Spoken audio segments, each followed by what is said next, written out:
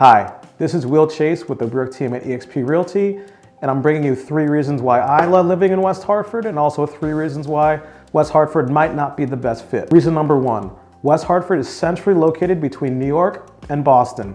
Having the CT shore only 45 minutes away makes for a nice added bonus. 2, vibrant social scene and nightlife.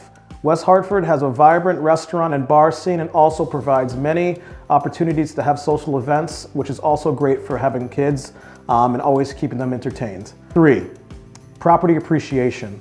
West Hartford real estate market is always appreciating. It's one of the strongest markets in Connecticut and also top rated this year for one of the top places to move in the country. Having this option for people that aren't sure of their long-term plans is always a strategic plan that I like to go over with clients. And here are 3 reasons why West Hartford might not be the best fit for you. West Hartford does have higher property taxes in comparison to other towns and cities within Connecticut.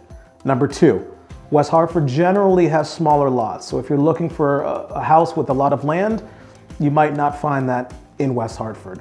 And number 3, it's a competitive market.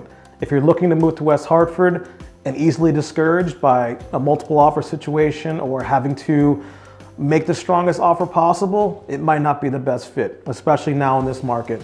Generally speaking, West Hartford, all the way from Super Bowl weekend to the end of August, is a very, very, very competitive market. Being a resident of West Hartford, I'm always looking for on-market and off-market opportunities. If you'd like to discuss further, please feel free to reach out to me.